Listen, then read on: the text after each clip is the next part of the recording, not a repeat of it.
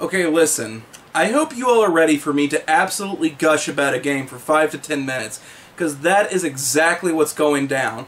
This has honestly been one of the greatest experiences I have ever had with a role-playing game, and that is saying something. This is the Spirit of 77.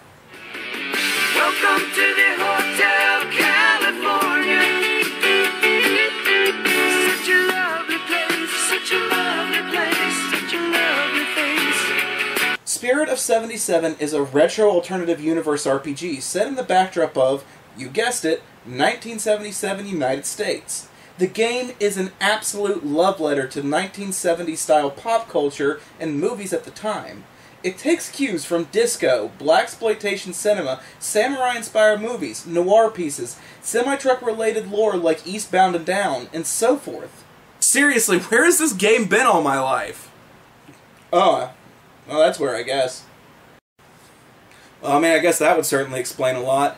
But seriously, Monkey Fun, thank you so much for bringing a game that is nothing but pure, excellent 70s cheese wish fulfillment.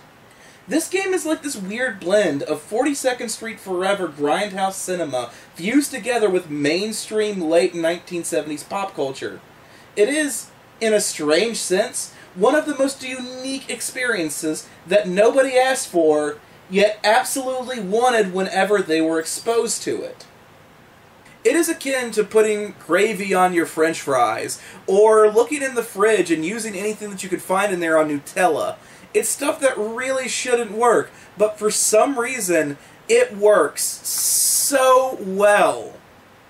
Right off the bat, I can praise this game to no end for taking a unique direction in its premise and doing so excellently. The RPG world is one that does not tend to like to take risks. You have your games based on your pre-generated mythos that are really safe bets, and D&D will always sell. But the rest tend to pick their niche and settle in without much exploration beyond that of nerd culture. Pick your supernatural beast, cyberpunk, gothic horror, modern-day splattergore horror, post-apocalyptic, superheroes, and the rest who didn't get there first, well, sure, rinse, repeat, and find your home. Spirit of 77, like Emily Care Boss's Under My Skin, is a journey into new, uncharted territory.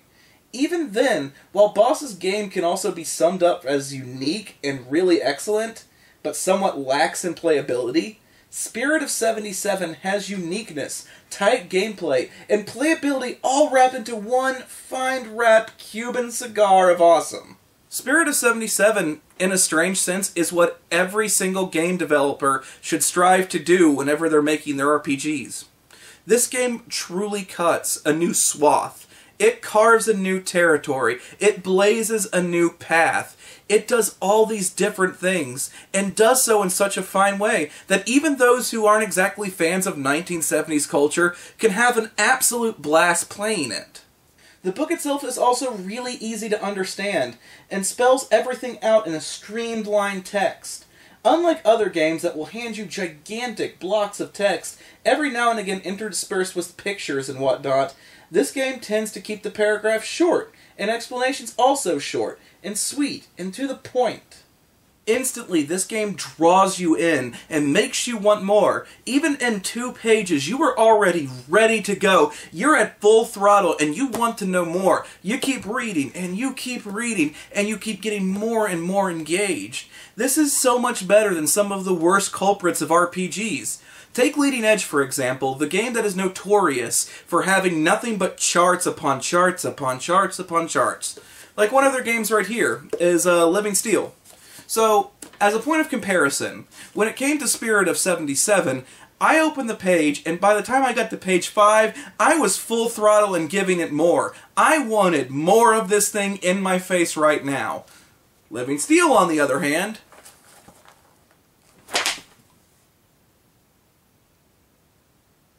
the game also starts off, right off the bat, tackling the tragic but needed issue of racism whenever it comes to the 1970s. The game instantly calls out those who want to use this game as a vehicle for being racist, or making racist characters by simply saying, well, it's the 70s, so racism's a thing. That means I get to shout racial slurs no matter what, and you can't stop me because I'm just playing my character. It instantly stops that dead in its tracks and says, no, this is an alternate universe, do not be pricks, bigotry is never fun, no matter what. Instantly, this game comes right off the bat and saying, listen, nobody wants this, nobody wants bigotry, don't use this as a vehicle for you to be a racist asshole. It's wonderful that instantly this game shuts that down right off the bat. We have come certainly a far ways away from something like racial holy wars. Oh yeah, that's a thing that exists. The book instantly throws you back into the 1970s alternate timeline with clips as well as culture as well as ads that really get you immersed, especially for those who are not exactly as in the know as others. It then throws you right into character creation and role-playing. I absolutely love the fact that this game only needs 2d6 in order to play. The thing is that in any other game, the 2d6 thing is almost an instant turn-off. Say what you will about nerds, we absolutely love our dice, and we kind of get a little turned off whenever the game just says, pick up 2d6, like we're playing some sort of Milton Bradley board game. But this game sold me 2d6, and my god, it's perfect. The gameplay is very simple. 10 or above is a massive success, 7 to 9 is a success, and anything under 6 is a failure. The game then gives you a series of attributes to boost these rolls. Simply, you roll the die, you add your buffs, and you see where you land. Even character creation is cruising down the fucking freeway at 120 miles an hour. Come on, you need a character, you want to play, get those 2d6, get that character sheet, and go, go, go, go! Holy hell, this game is so satisfying. The basic rolls are just so great. You have a choice of several different aspects of 70s culture. Those of you who like the Eastbound and Down, well, you have the good old boys. A sexy manipulator, something like Good Pussycat Kill Kill, you could take the Honey Pot. A straight-up glam rock rocker, boom, you got him. A tough guy, that's your vigilante. The list goes on. Basically, get as 70s as fucking possible. The artwork is also especially great. I love the fact that there are coupons in the book, helping build the mythos by sheer force of advertisement. This game absolutely blows my mind. I love the fact that these creators took a concept and hit the ground going 100. The idea being that you're either going to crash and burn, create an entire dud, or you are going to make something special. They succeeded and made something really special.